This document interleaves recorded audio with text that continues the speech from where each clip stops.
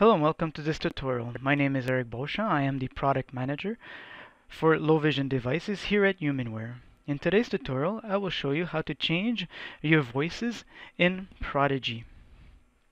In order to change your voice, you go into Settings, User Interface, and System Language.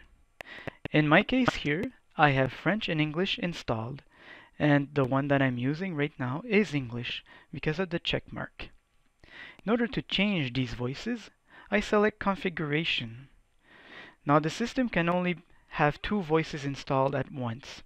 So right now I have two selected voices, meaning that there is two voices that have been installed already on my device, English and French.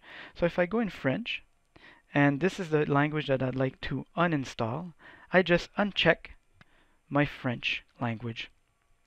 Come back, and then I can choose any of the language here. So, for example, let's take another French language, another French TTS, and then install it. But I could have chosen any. I could have chosen Finnish or German.